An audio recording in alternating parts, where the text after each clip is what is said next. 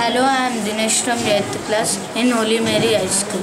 Today I am going to tell about my project life cycle of frog. This life cycle of frog, first male and female reproduce the eggs in ponds. They can be identified by black spots. Here are the eggs. Then when they will be hatched, they will form tadpole. It is their second stage.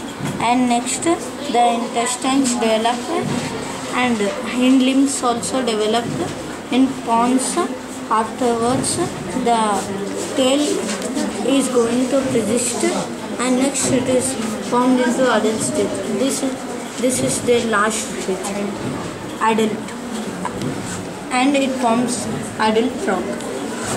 Have you seen the frog sometimes? Yes, sir. Where did you see it? In ponds. In ponds. Did you bring it home? No. Are you afraid of frog? Yes. Thank you. Thank you.